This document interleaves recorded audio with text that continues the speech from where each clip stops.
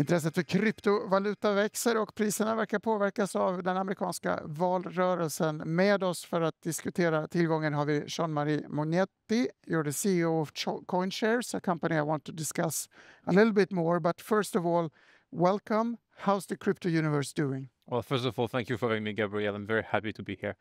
Cryptocurrency ecosystem is doing fantastically well. You know, we have gone through a summer, which is always a period of transition, and now the market is waiting for a few macroeconomic events, such as the US election or the carry trade in Japan. I was very fascinated to see Bitcoin plunges retreat. Not much, but still retreat during the presidential debate. It seems that a Donald Trump victory is a big driver in Bitcoin prices. Yeah, there's been a lot of speculation around what will Republican president do for crypto versus the Democrat president do for crypto. And at Coinshares, we do believe, not being an American company, we still do believe that cryptocurrency should be a bipartisan topic, shouldn't be the kind of prevailing area of a special camp. Now, it is true that President Trump made a lot of declaration in favor of crypto regulation, which President Biden didn't do, or his administration didn't do during the last mandate. So as a result, the fact that crypto wasn't really mentioned yesterday during the debate, the fact that, you know, maybe President Trump's prestation on stage was not as good as the previous one, kind of drive a bit of a, you know, change in mood. And you can look at Polymarket, which is a big kind of crypto fear and sentiment market for betting. And you can see that, you know, by the end of the debate, he was 7 point under versus Kamala Harris. That's quite interesting. Regulation is another political factor that's obviously very important. We saw it in the US when ETFs were allowed. How is this playing out right now? What are the biggest regulatory issues? Well, so the ETF being allowed in the US was a big, I would say, step forward. However, compared to Europe, it is a late step forward. Like Sweden specifically has been the host of crypto issuers such as XBT providers since 2014. So the Swedish investors have been able for the last 10 years to be able to do this kind of investment. So ETF coming in the US is a big news. It has answered the starvation of a lot of investors. However, it's not resolving everything. There is a bigger problem around the underlying regulation around cryptocurrency, which will certainly be resolved in the first semester of a new administration in the US. In Europe, we get MiCA, which is being implemented as we speak and will be in full, I would say, action by the end of the year. So regulation is coming to Europe, regulation is coming and being implemented, regulation is coming to the US. The US will catch up. It's just one big country. They don't need to have different countries decide how to implement the same rules. So they will definitely catch up despite a perceived delay at the start. Regulators are catching up. Is the business catching up too? There's a lot of money laundering accusations when you talk about the crypto universe. It can obviously be used for illicit purposes as well. What are your thoughts on this? Well, money laundering is always a big word. It's always a word which is scaring people. At Coinshares, we take it very seriously. We come from a regulated background. We always run the company as a regulated entity. So AML, CFT, and all this kind of compliance monitoring program has always been at the center of what we do. Now, when it comes to the wider industry, it is fair to say that in the early days, it was maybe not the center of attention because of the libertarian kind of ethos of cryptocurrency in the very early days. But as cryptocurrency has become more and more of, I would say, institutionalized demand, then we saw compliance program, AML program, CFT program getting implemented. I think yesterday, Bitfinex, Tether, and a few others created a joint task force for AML.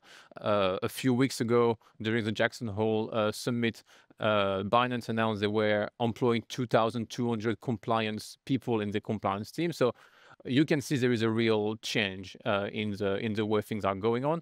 And if you were to try to open today an account on one of these platforms, it would be much, much more complicated than a simple bank ID. That's very encouraging and positive, albeit difficult for me as a consumer. One last market dynamic question. I often look at Bitcoin and crypto prices as very closely connected to risk appetite, to the NASDAQ index in the US, for example. Your thoughts on other drivers apart from regulation? Look, we believe crypto, especially Bitcoin, is an hyper asset. So it's the ultimate hyper asset. It has the virtue of like offering on a long term very little correlation to other asset class. Now, what we see as well, which is very important, is like how macro factors are influencing on a short-term basis what is happening in the crypto industry. So, for instance, the carry trade unwinding in Japan has a definitive impact on Bitcoin trading. The government agency selling a lot of cryptocurrency seized over the last 10 years during the summer has a lot of market impact.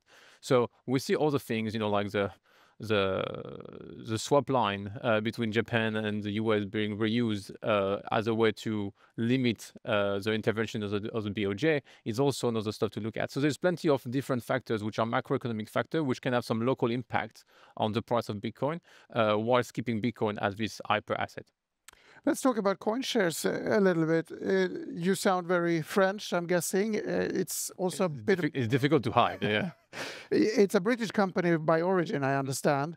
It is listed in Sweden. I don't think all our viewers are quite familiar. It is a complicated story. The truth of this matter is like we were a Jersey headquarter hedge fund specialized in commodity, and this hedge fund shut its door for lack of commodity cycle being over in 2013. And as such, a funding partner stayed together and said, okay, what do we do next? And crypto come on our way.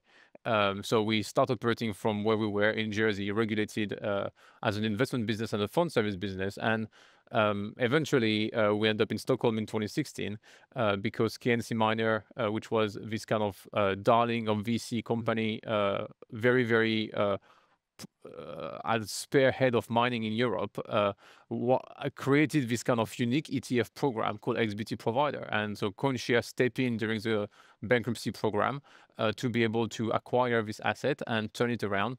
We acquired this company. There was like, I think 20,000 clients and $5 million of asset.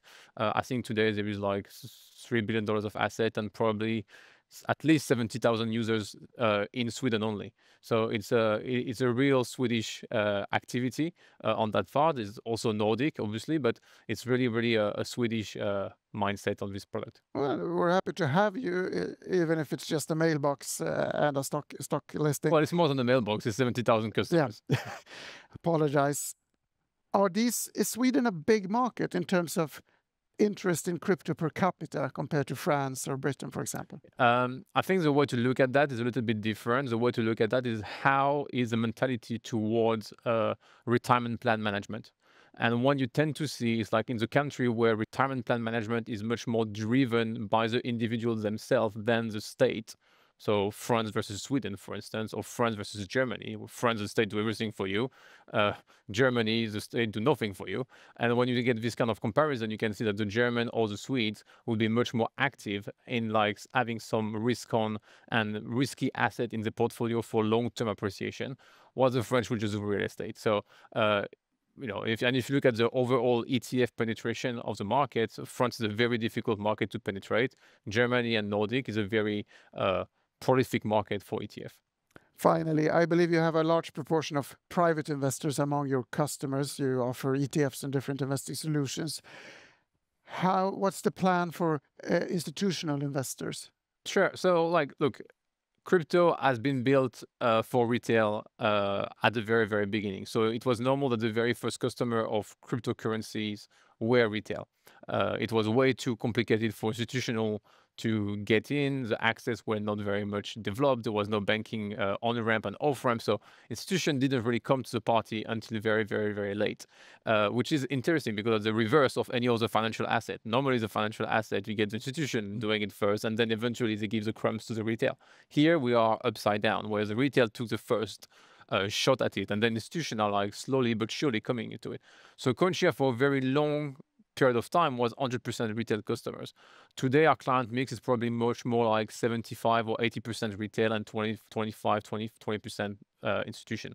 But even the quality of the institution is still kind of like sophisticated family office, small asset managers, but like the landmark names are, despite what we see in the US, there is a lot of noise in the US, but I would say, translation into real action is still very limited. Quite interesting. I'm sure the times are changing in this space. Yeah. Indeed. Jean-Marie Mognetti, thank you so much for joining us today. Thank you for having me, Gabriel. Very good.